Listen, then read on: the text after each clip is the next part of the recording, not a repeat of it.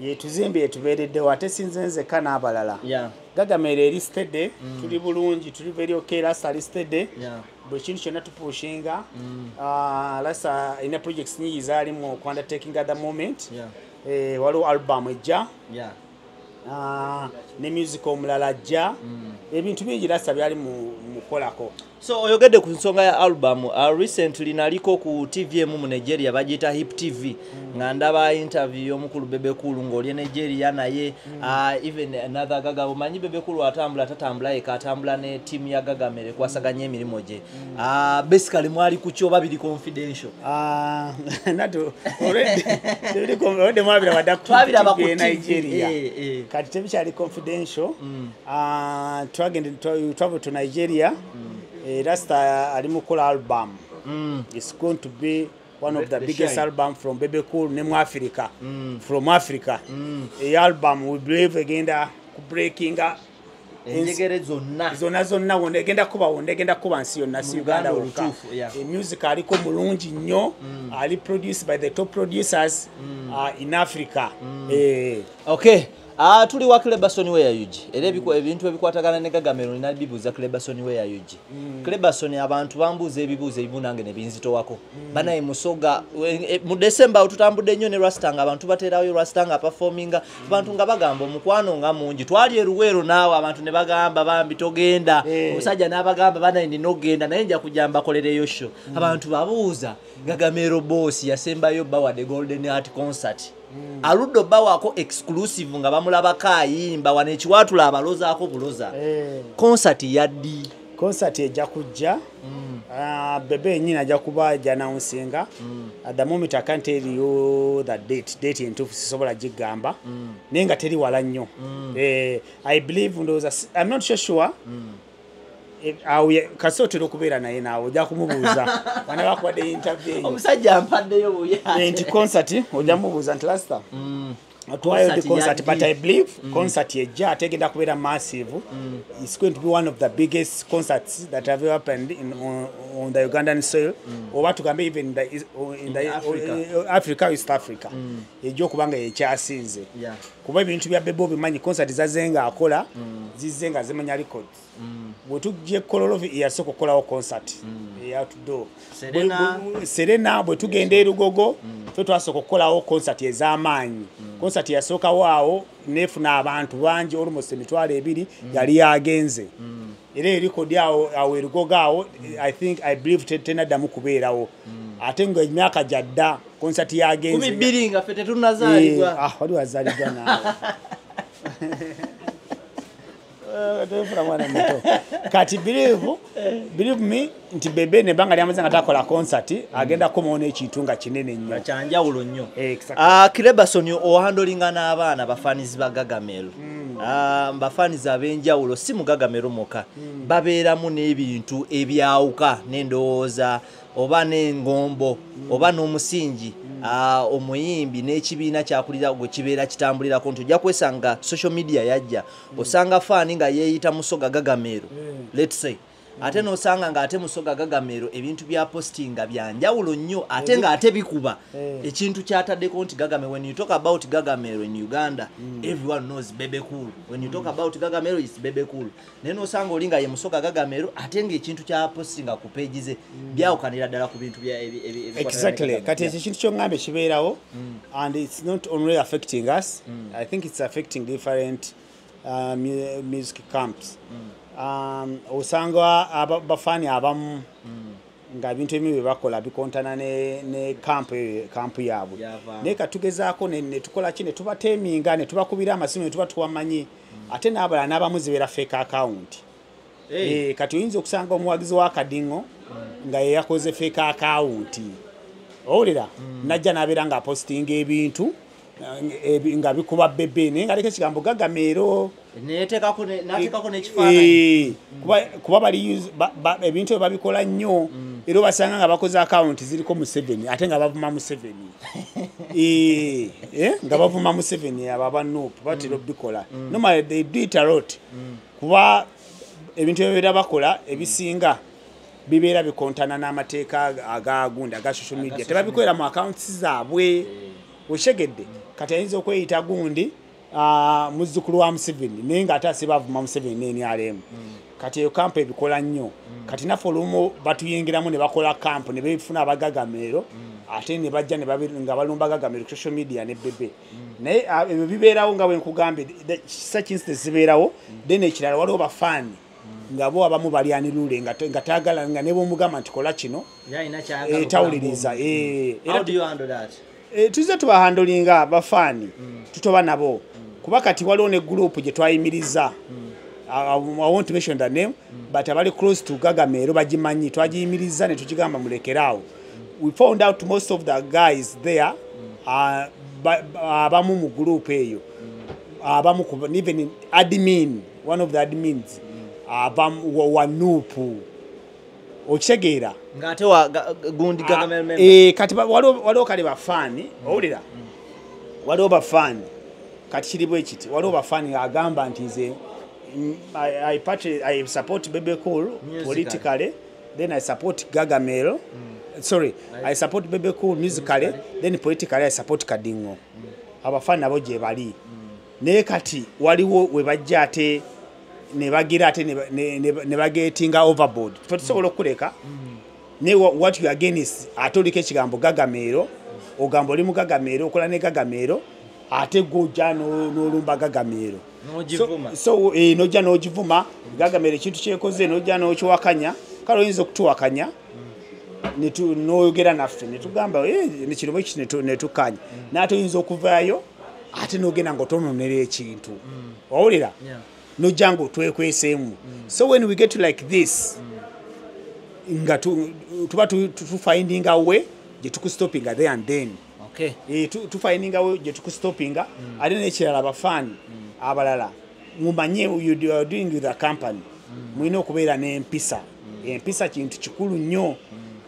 nnyo obanga weetaddeko ekigambo Gagameero ku social media we don't expect you ogenda ng'olumu ovuma abantu opostinga ebintu owemula abantu waliwo ebintu ng'abantu abakulu n'obipostinga n'opostinga ebintu ebibi ate oliko ekigambo Gagameero so when we get you tukubira essimu bwolema ne tukwasa n'amaanyi kuba that problem is a very general problem one of music industry bafaani batuuka ne babeera nga ate be balinga abaagala okusalirawo brand ate ng'ebintu ebimu tebabimanyi ngeri gye birina kukolebwa ki kati bwe tumanya bwe tujja nga tukwa warnings tokola kino n'ogenda mu maaso ng'okikola ne tugamba tokola kino n'ogenda mu maaso ng'okikola kye tukola tukustoppinga tukubira essimu tukustoppinga bw'ogaana the law takes its course kati waliwo ne incident emu they open groups they add people there owulira abamu kugamba incidents zijje zibeerawo ne batandika ng'obasaba ssente ne batandika ng'obajjamu ssente naye nga group eriko ekigambo Gagameero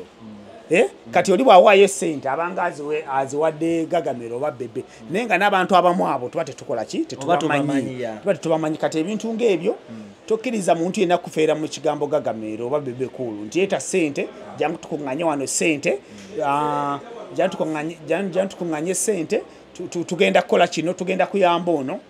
obanga oli Bebe Cool fan ng'okedde n'ofuna ekizibu kubira essimu nze njagenda wa Bebe ne Gagameero management twabenga gye tusobola okuyamba naye tokkiriza faani munno okuyamba tumuje tuteese tusonde ssente tugenda gula ttaka tugenda kukola kino so tuli mu kulwanisa groups ez'abamu abakola ebintu ebyo bize bibeerawo ne bafera abantu naye tuze nga tukikwasaganya mpola mpola oli yeekweka oli ayinza n'okuba kati ng'atambula n'omuyimbi neyefuula manager ogenda okulira nga yagjeeko customer sente nti agenda muleetera omuyimbi biri nnyo mu bayimbi waliwo kampu zempulira wonna it's everywhere katugezaako okustoppinga bafaani tugezaako okustoppinga bafaani okukola ebintu ebyo bwe bityo naye otherwise Okay, tuli tukyalina Clebasoni era ng'agezaako kuba nti atunnyonnyola bino ebintu ebisinga tebiri just in Gagamel but be cutting across. Era waliwo kye ngenda omubuuza nti omulembe gwa social media guno mainly TikTok ogulina ekintu gwe kitulaze abaana okunaabuka empisa. Naye kizibu nnyo okusanga omwana ng'ayambadde oba enkofiira eriko Bebe Cool oba ng'ayambadde enkofiira ya Gagamel yonna ng'ali mu kuyisa abantu abakulu amaaso. Mmwe mukikola mutya? Kizibu nnyo osanga omwana ng'ayambadde enkofiira ya Gagamel oba ya Silent Majority ng'ali muvuma Ssaabasajja Kabaka oba ng'ali muvuma omuntu omukulu yenna. Ebintu bino bisikolebwa. Nanti kati ebyo kye tukola nze ffe nga management tugezaako okubeera ku ground ne tumanya ba fans. Bwe tumulaba ng'akoze ensobi ne tumukubira essimu nti kino ky'okoze si kirungi tukikola.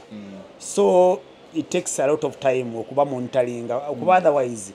osanga fan ng'ate empisa tayina. I think you can use the other one nkozese wano mpola tusetolinga empola. Yeah. Osanga fan naye ate ng'olumu empisa takola ki talina. Katugezaako ne tuba handlinga ababa baganye ne tuba suspendinga bwe tulaba nga agenda kubeera n'empisa embi. We suspend ne tugamba nedda don't use our brand. Brand Jason you. Okay. What you can find out omwagizi asobola okujjako omuntu sente ekibadde okimanyi namugamba ngenda kuleetera omuyimbi naye nga n'omuyimbi tamulabanga onaku ne lutuuka olwa show owulira awo gwe ofunira essimu mulina okubeera eno mulina okuyimba eno olumu omuyimbi tali mu ggwanga. Exactly. Kati ebyo natubirwanisa naye sofa tetubadde na likodi mbi. We don't have any bad record ku byagundi naye era waliwo obubeerabeeramu awo butonotono naye tugenda tubuhandolinga. Okay, nga tuvudde ku bafaani njagala tusale eddakiika ndaba zitutwala. Omanyi naffe tukolanga TV tulina eddakiika ze tutambulirako. Clebasoni waliwo abantu mu industry nga abamba yite ba critic nga nolaba omuntu omu nga ye buli kaseera egimu ku mirimu gye kuvuma Bebe nga buli lwatunula mu kamera bw'ati avuma Bebe. Case ni point tulina amanya ge tumanyi muina problem nago sijja kuwa amanyi olabiko ina nawe bomanyi ngane kai pa yomu waliwo amanya ayo nakulaba ngo otabukidde Bajjo naye of recent tutandike na dokita ono kwefulukuta alese nnyo mulina problem naye ka dokita kwefulukuta nizo gamba ali very ignorant. Ye yalowooza yebo abantu musiru n'abantu bonna mu Uganda basiru. Kati ye in his mind ye mugamba nti buli muntu alina kuwagira Kadingo Bobi Wine. Ye kyalowooza ye nga ye kyekimuli mu mutwe. Oshegedde tamanyi nti waliwo n'abantu nga tebagala kuwulira kigambo Kadingo. Naye nga ate tebagenda kujja ku social media kuvuma Kadingo. Okyegedde kati ye buli kaseera ateekawo embeera. Kati jo namulaba nga yogera ebintu by'ekisiru. Eby'ekisiru completely ng'agamba ntino gundi concert y'amayinja yadde successful kubanga Bobi Wine. Owulira? Kati singa yamusaze yali badde ajja gamba atya. Ye takimanyi nti waliwo n'abantu nga tebagala kuwulira kintu kikwatagana ku politics. Nga waliwo n'abantu nga tayagala kuwulira kintu kigambo Bobi Wine mu kamwa ke oba mu matuge sorry. Owulira? Kati ye abeera awo naye kati omanyi Kadingo eyo nnyini Bobi Wine abayita n'abawa ssente. N'agamba nti munafiye. Mubeere nga munkubira omudomo. Owulira? Gotogamba nti babeerawo fo gundi aba bamawulire. Kati waliwo n'omuwala bamuyita gundi bamuyita Hafi. Ono wa TV. Wa TV oyo omuwala amaze emyaka ndowooza kati nga 8 oba 10 ng'avuma Bebe Cool. Bebe Cool tamumanyi tamumiitinganga yali ku Galaxy. Owulira ng'avuma Bebe Cool ne bamugoba ku Galaxy n'avaayo n'agenda n'ajja kwa Amnesia nga tukolawo. Owulira? Era imagine nga tukola ku bbaala yaabwe ya boss waabwe nga yatuleese neera ng'ateekawo embeera era ng'amanyira Bebe Cool. Owulira ng'ate mukozi yakatandika like ya 9 ton kuba oyo mwana ndoza gundi yamuleeta awo ni Mulobi nga tukola ku gundi kuki kwa Amnesia nga tuyimbawo every Tuesday. Owulira? N'atatya na boss we nti boss we olaba yazze n'akubira Bebe n'amugamba jangu oyimbe wano. Owulira? nga already atekawo ezalawo nakola ku Galaxy nga amanyira Bebe owulira nava ku Galaxy n'agenda ku gundi kweyo TV ya Buganda BBS era kyakyakola owulira aba ayagala kini pachulu yali akubiddeko essimu n'agamba nti oba mulina kye natukubiranga kyo nze kye nakola yalinga muka Esco nagera ne mugamba ne mukazi wa Fakine Bebe Esco MC ono wati Esco MC I think Esco yamuzala muno omwana ne mugamba omukazi oyo Fakine Bebe yamukola ki owulira kati ebintu ng'ebyo kati he wakes up n'ateekawo bistoole naye ng'ate Bebe Kulu ye yakomyawo Ronald Mayinja naye akyogera lwatu era ne musho mu kupushinga lwatu ne kusho baanalise abatuufu baakugamba Bebe Kulu ye yasitula n'abantu nga batudde kati nkugamba kati aba abantu nga Dr. Kwefulukuta oyo mwala afi powers owulira I believe Kadingo alina okuba ng'abakubira essimu oba n'abatemera y'amajja omanyi nti Kadingo oyo Bobi atya nnyo Bebe jjukira Bebe azze ng'amulabisa ng'abantu abagamba nti ono gayifala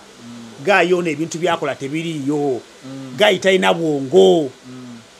nonti wano even wano nti yeesimbyewo jjukira Kadingo tuze tumulabisa nga tumuyita Kadingo nga n'abantu banaba banamubuukira nga ffe tumumanyi naye kati Katonda w'amaanyi abantu bangi bazze babuuka nti omusajja musiru nti omusajja ebintu byayogera tebiriimu magezi bazze babiraba naye nga tuzze tubagamba nga Bebe abagamba nga abagamba buli kintu if you remember well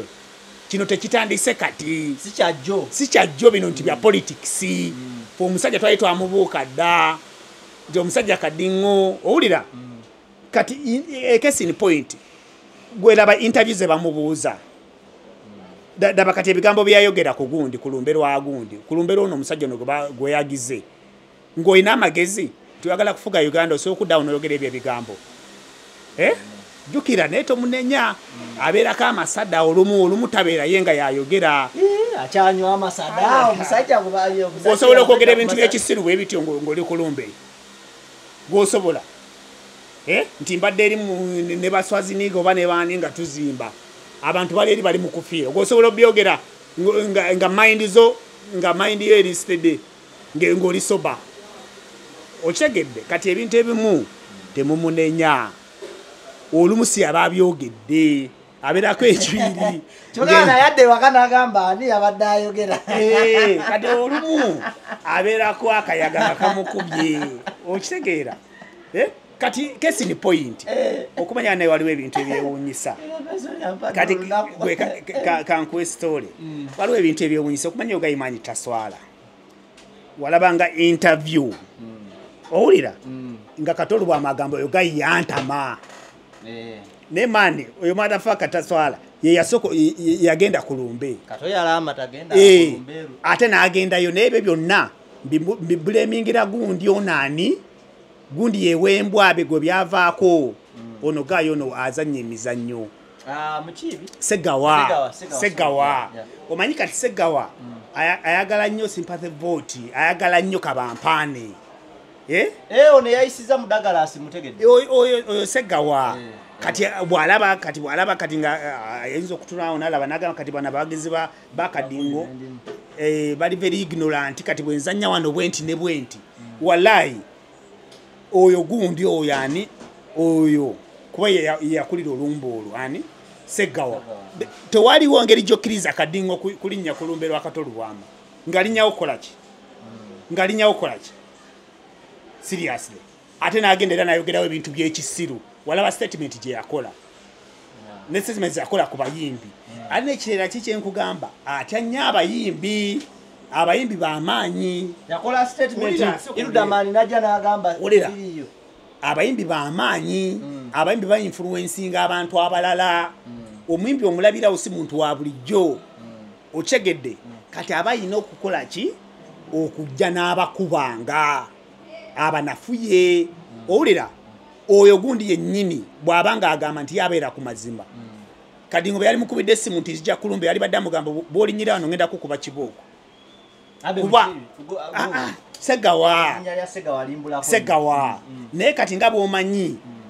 omuwagizi wa Kadingo initially bwalaba ne statement bye yakola ebyekisiru oyo omunega oyo golaba sebo yagenda omanyi gayo oyo kale customer wange naye mbanyina omuyisaamu eggaali oluma ayogera ebintu byekisiru ebitali muwadde na magezi sebo omunega oyo yagenda n'agamba nti Bebe talina nnyimba nnungi yagamba nti Bebe talina nnyimba z'amakulu ne mugamba gwayimba twabo gwayimba ntuyo zange go mama zizo nyimba nyingi naye kati bo babeera centered owulira bawuliza nyimba za Kadingo owulira kati when you meet a Kadingo fan nga kale nga amanyikiddwa owulira ye kati ajja na generalizinga obwongo bwo butono bwalina nti buli centered nti nze mpagira Kadingo ye n'agamba na generalizinga nti fenna buli muntu yenna Kadingo kyakola kituufu owulira why would you allow that guy to okujja ku gundi ya Katolubwama ng'omukiriza otya ng'omukiriza otya under which grounds okukiriza gundi okulinya kulumbe atya owulira ye yamujjawo ne mu parliament true okyegera owulira gundi yennyini abadde ng'akola interview ng'abagamba akasajja kabi ate mukufa gwe muleta ate mukufa gogojja n'owo omuzindaalo owulira kati yabeera okuzanya bya politics bye byakubeera mu mawulire omanya aganya nti amawulire kyeki kye mbadde nkugamba gwe koolira banga omuntu ng'apostinga nnyo Bobi Wine owulira kuba oyo gayi yasinga okwogera ebintu nga bamuwadde omuzindaalo ebyekisiru ne whenever you see ng'omuntu oyo abeera apostinga ebintu ng'apostinga ebintu bya Bobi Wine ng'abeera mwana nga wa mawulire ebya red flag kuba bwa mawulire oyina okuba neutral ate oyina okuwa abantu mazima bw'osanga Bobi Wine ng'akoze ensobi oyina okumukuba owulira kati egundi gye yakola bamawulire kyabavayo ne bagipostinga batono nnyo owulira kyekyo kiri nyanyi kugamba lumu nasanga Kasuku ne mugamba kati Kasuku obeera awo maani ogenda n'otega abantu bomanyi nti ba Kadingo Bebe ku luheeta n'obawa interview same applies to gundi ani Faluku Sakozi namugamba omanyi nti oli omuntu takolagana na Bebe owulira then n'ogenda n'obanoonya n'obawa ebibuuzo obuuza kino bwekiti ne bwekiti oli naddamu ng'avuma Bebe kati ffe tuba twapiikinze dda ne tumanya nti gwe okoze ekintu ekyo okitegeera kati when you look Segawa owulira Segawa bw'oba ogamba owulira nga gweyaga tukuwa ekitiibwa ekisooka wali tolina ngeri gy'okkiriza gundi kujja kulumberwa gundi alisi kali alizze n'atayogera omuntu oli gwe yagamba interview nnyingi nti ogaye yantama owulira atoze omuwadde akazindaalo okigedde ate ogasseko n'ogenda ng'omuwaana Eddie Kenzo yagenda ku gundi yagenda ku ki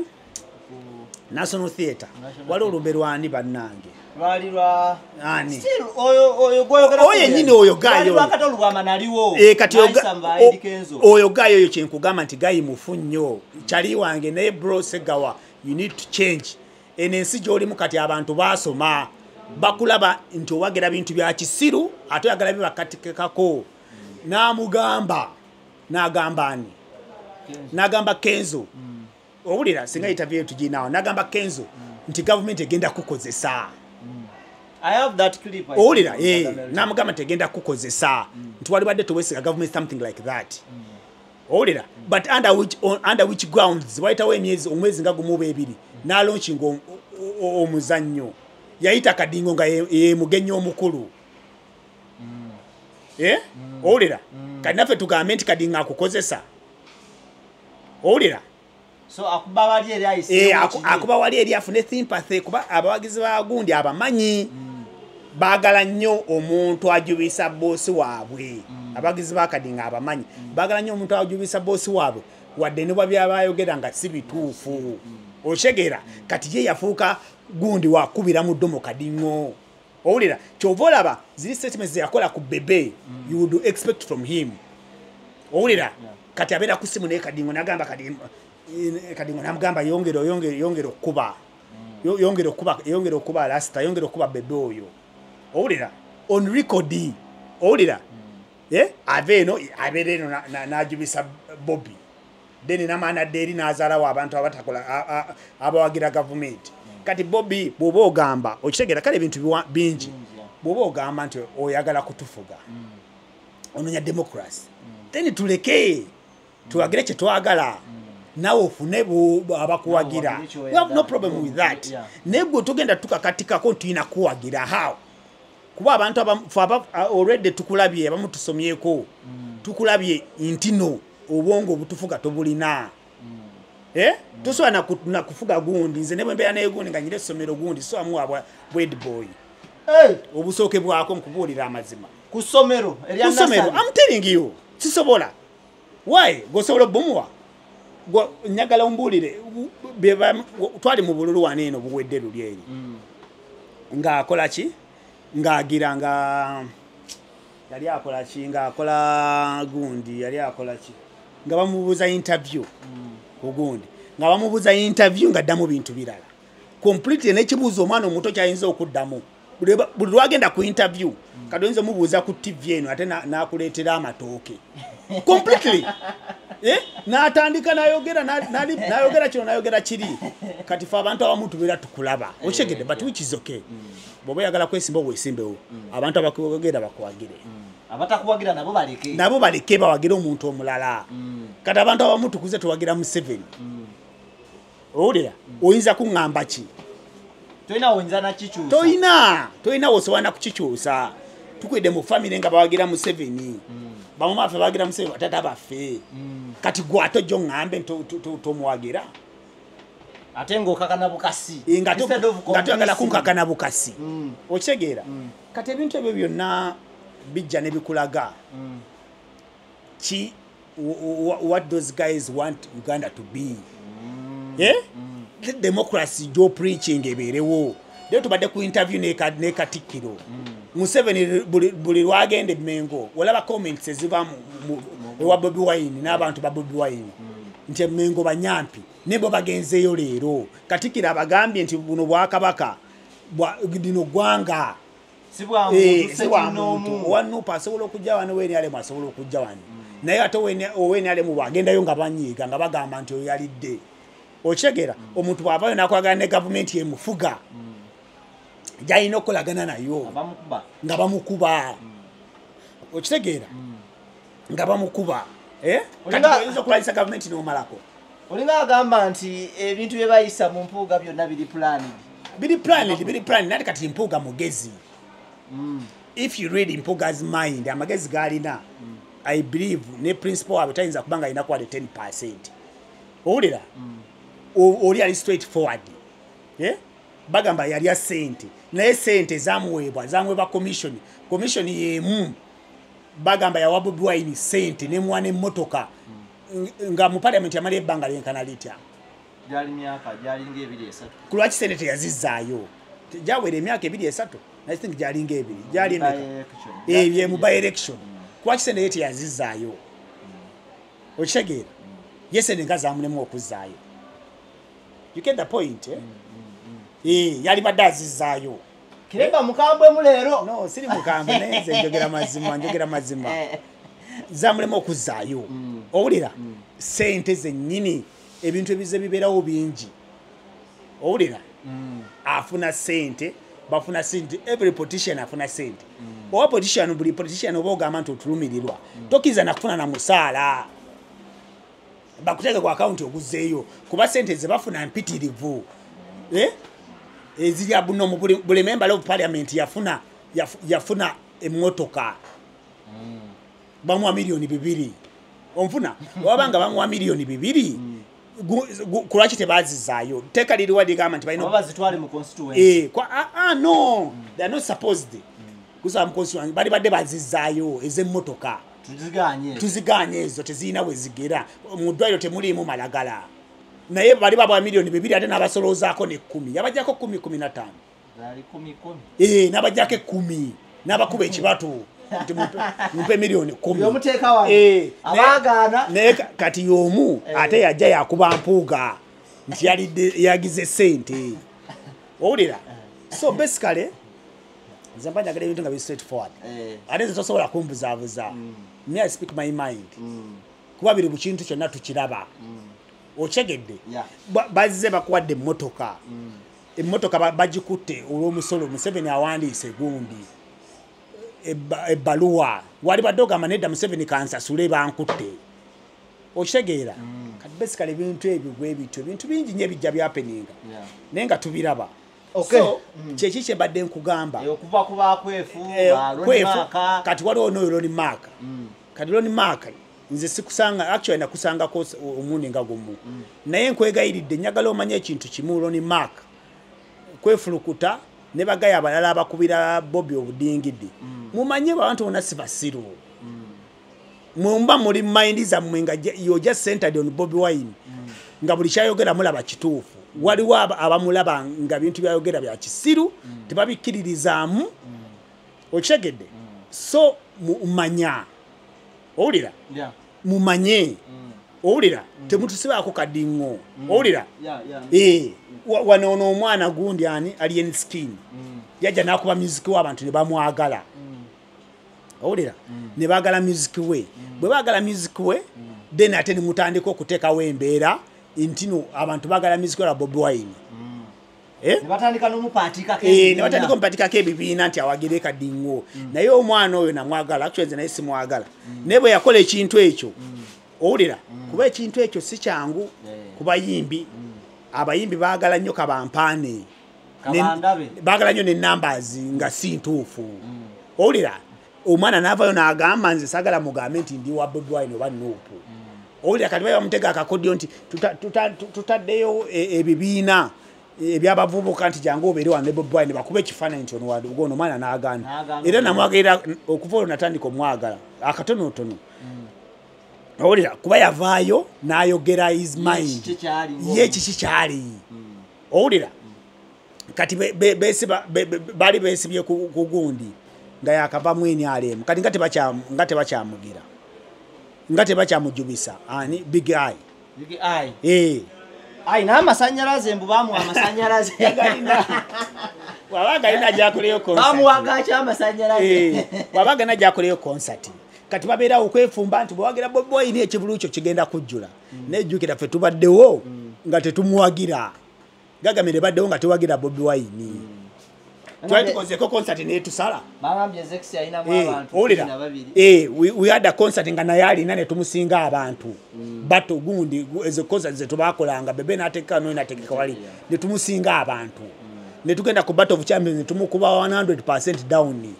awono nalo lujja kuba lunakulanja koma kati basically kyembadde njagala okugamba buli muntu yenna ngoli mu na Uganda olita kutiisanga nti olina kuwagira Bobi Wine to be successful you can't ate nga kiraga abantu bonna abamuliko ng'oggyeko BMP beyayisawo olwa politics they are not that successful Zex Birangi would be selling out stadiums bani abalala bamuliko oli producer wani Danny Magic would be the biggest producer nga ennyimba zonna hits yazirina oyinza okumpa olunyimba lwa Danny Magic lwali aproducinze Nubian Lee gwayimba naye Nubian Lee ayinayo singo wadde iye nemu eyinza okuva wano nekuba wali ekatwenge budane Kampala ng'olimba lwa Nubian Lee nga aliyeka owulira since nati bagamba nti buli muntu alirana Kadingo Bobi abeera success Nubian atuwayo hit eve Kampala ku mapeera etuke katwe obana kusawa ya kwi ojagenda ne mu kivulu kye no not really kani bade nchagamba so bakuriyetinga weyo gundi listen to me bakuriyetinga weyo gundi ki bakuriyetinga weyo embeera eyokulimba kati bali manti bawangula akalulu uwangula otya akalulu ngwangudde mu Buganda mbulira ba MP balina nga sibamu wano mu Buganda ngojeko MP omu babiri yabadde gundi dokole yafunye obululu 7 bali banne bali mu mitwalo same price eri wafe eri antonde yawangula kawo mu town atera nga ekimuwanguzaawo tribalism tribalistic card nti Muganda tuwagira Muganda abanyankole batutama era kyekyamuwanguzaawo awo mu town kuba abantu abasingawo Baganda mu town awo wakati naye eriyo na Museveni yamukuba kibooko nga talinayo bululu wadde nga Museveni afuna obululu buyitirivu kakyekyembadde nkugamba kati bakozeseyo ogundi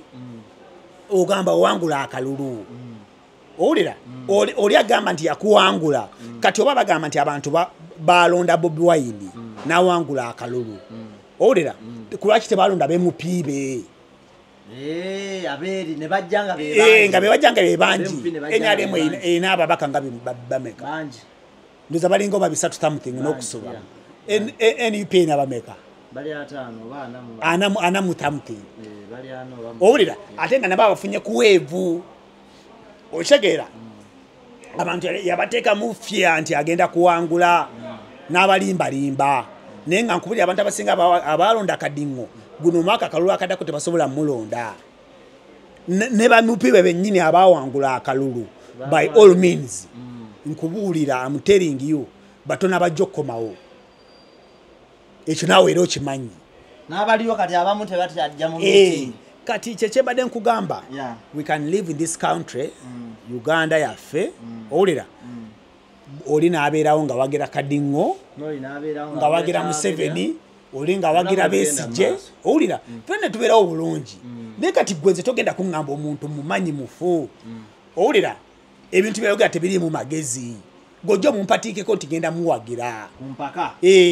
era weegendereze nnyo njagala obeere ng'osoma minds z'abantu osanga ng'omuntu nga yasoma nga most cases asaininga ne Kadingo ne waba ng'akoze ensobi omanya waliwo ekikyamu kubanga omuntu ng'otegeera bulungi owulira oba olina omuntu aba alina okukola statement n'osooka n'ogitunulamu n'ogamba ono akoze statement eno agijeewa nsobola nti okukwata eggwanga lyange Uganda nendimuwa okitegeera tulina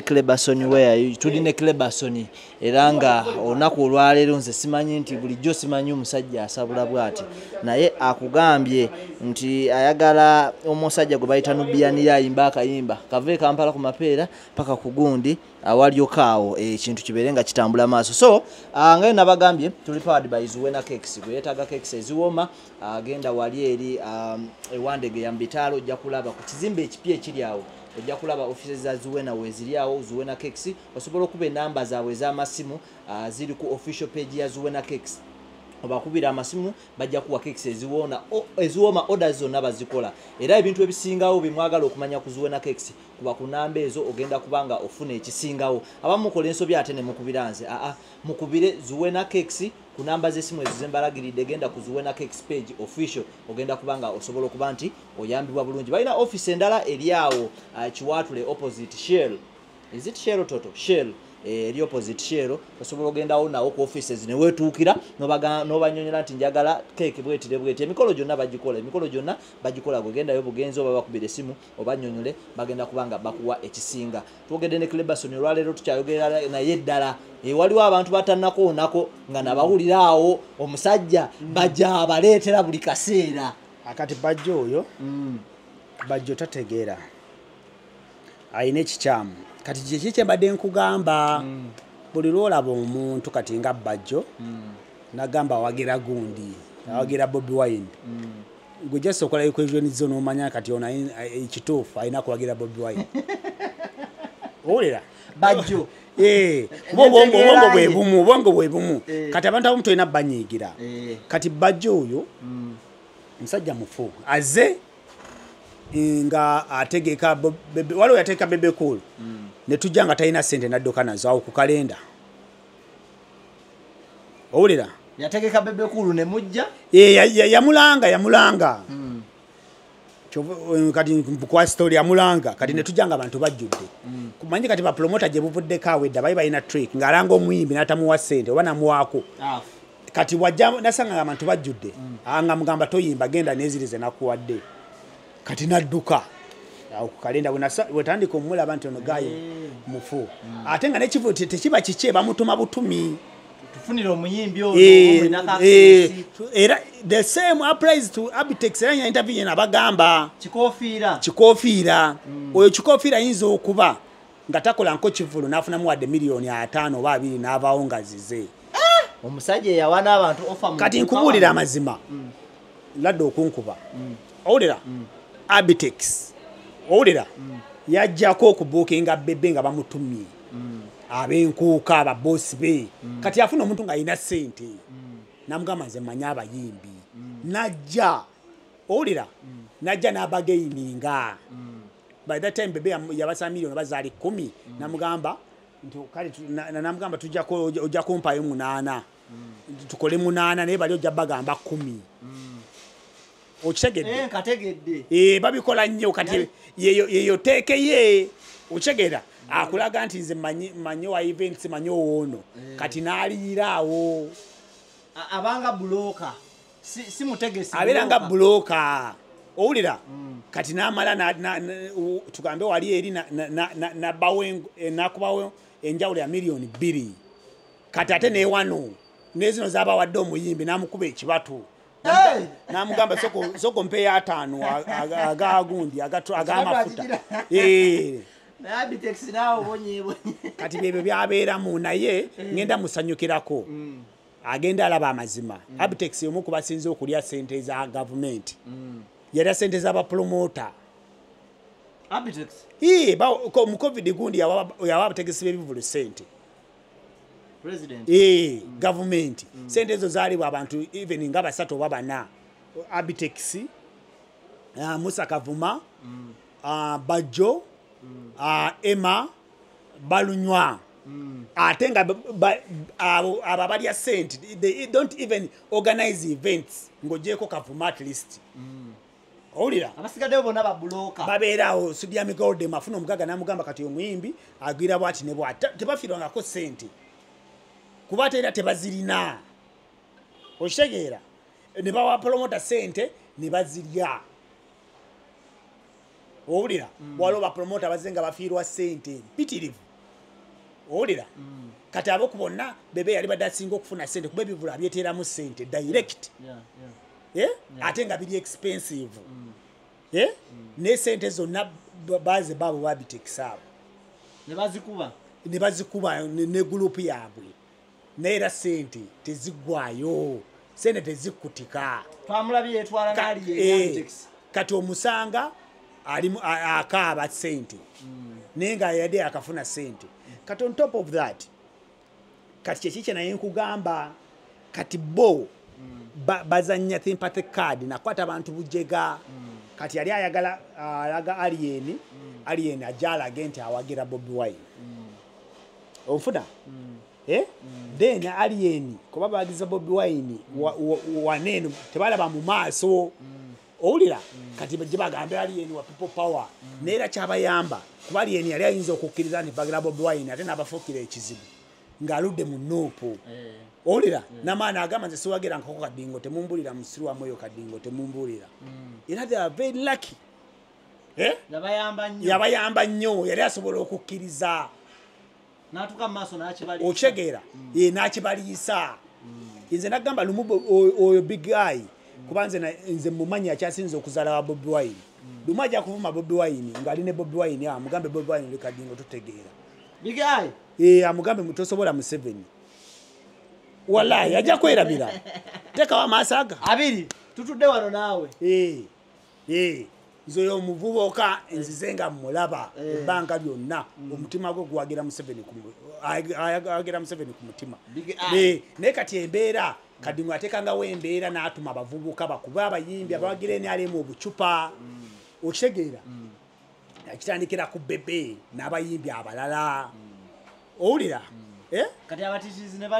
abatitizi ne batya kati gundi bamukuba obucupa bwa mirundi mingi kati nagamba wallahi wadde ndi musiraamu kuno kulinga kuba kulya mbizi kanjirye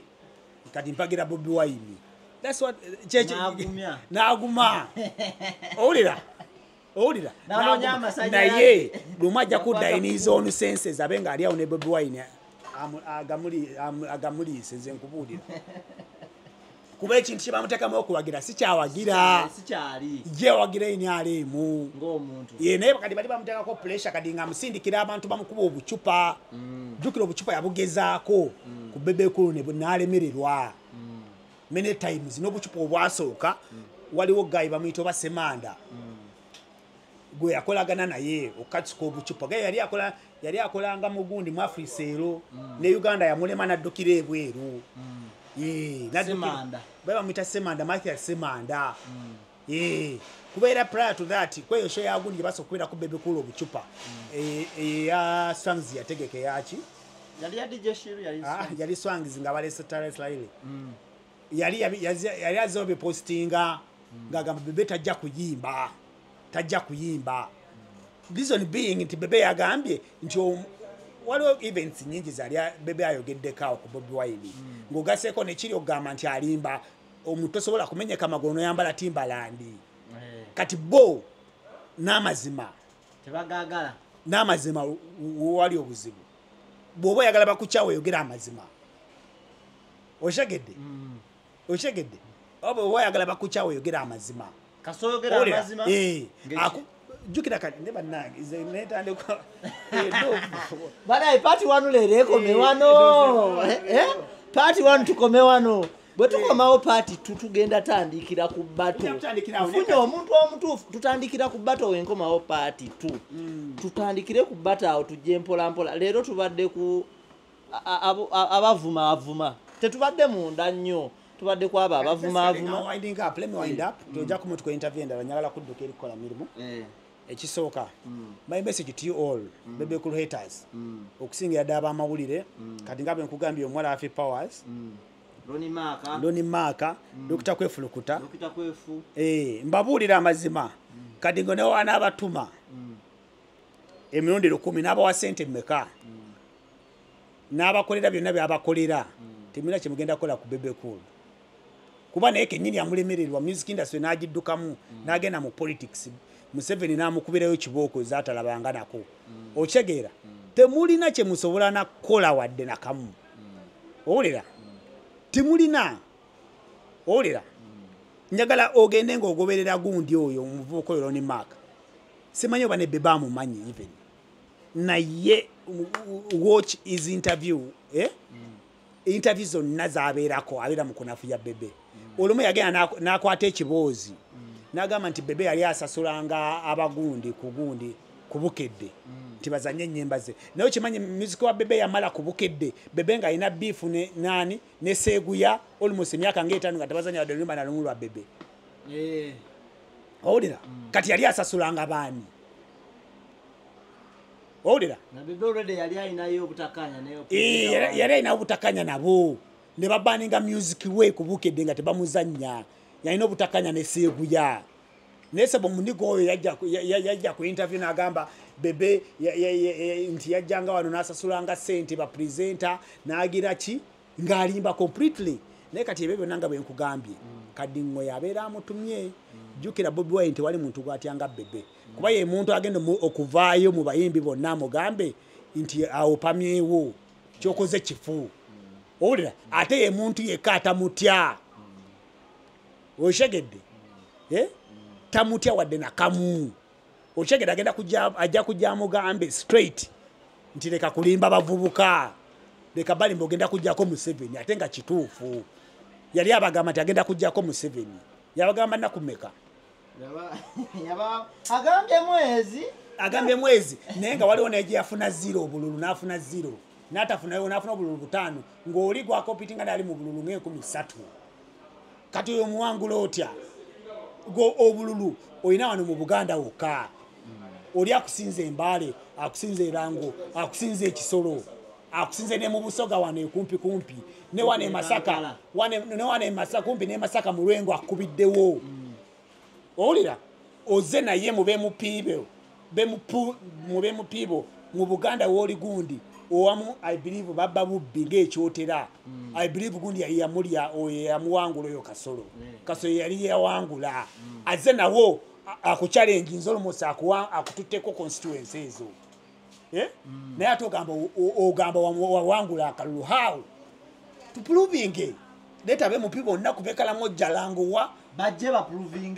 nga banup tumanye nti wona wali then tukakasente omusajja yabba akalulu kale go wawangula kulaki hoti yabba wo uchegedde. Ladies and gentlemen, tulene Kilebasoni tetugenda na kusiibula leero tukomawo party 2 uchegedde abantu wawangula Museveni ayine muli na buli kimu kulwaki teyazikozesa n'awangulawo uchegedde batukomewo party 2 Dajja kumaliza party 2 abali ku Kagamero TV byalo bajjukiza nti mugibeerereko ddala ebyocha bijja kati tusimuludde nabagamba guno omwaka kugenda kuba muzibu nnyo tusimuludde oyo gwe bayita Kilebasoni Pro Max mubadde temulabangako mubadde temulozangako bimujjeemu Kilebasoni naye mwebale kwagira sokolaga abantu mwebale wagira Kagamero TV ndaba ka interview kafike twasembayo kola ne mwana Kolezi Cobra ekali waggulu wano mwebale tusupportinga twebaza mwebale kwantu tusupportinga Kagamero TV nenga tugenda kumawo part 2 wendi ne part 7 ne part 8 wonze wendi ne mbera busy naye wona bangu netaga wendi ne message je nkuwadde tebabawudisa nti you have to support Bobi Wine okuba obulungi Uchegedde. Don't let them tebakudisa. Era wona abagubya tujja kutwala nti oli musiru. Uchegedde. Tebakulimba. Osobola okubeerawo n'okola nga tuwagira Bobi Wine. Ali no bera successful. Obulamu ne bukunyumira. N'ennyonyi n'ozirinya n'esente n'ozikola. WS Billionaire akwagala nnyo n'interview eteekwa okuwoomedde. Jobless Billionaire ateekwa okuba waliwo kyaliwo Lango UG Dubai big up erabike muwomedde waliwo generation bane tubagala nnyo generation kusima nnyo bale kwagala Kagamero big up shit n'abagizi bonna abagagamero n'abantu bonna bagizi n'abagagamero mwebale nnyo mwebale kustandinga naffe n'abamu abasali nti majority mwebale tusimira ddala naye nga bwe bagambye mbeere bagumu Bebe alina ekintu kyafumba ky'amaanyi alubamu ejja ebintu ebipya bingi naye nga bena ekyaki tubagambye abawagizi mubeere n'empisa naye ekirala ekisembayo nga bwe mbagambye ku byonna wagira ekintu ky'owulira ky'owagira mu mutima gwo tosikiriza muntu kusalirawo for the future of your country ochegedde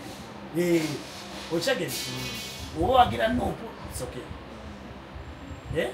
zomba wa NRM ninakubuulira NRM byekoze ebirungi kukyusa naye gwe togenda kujja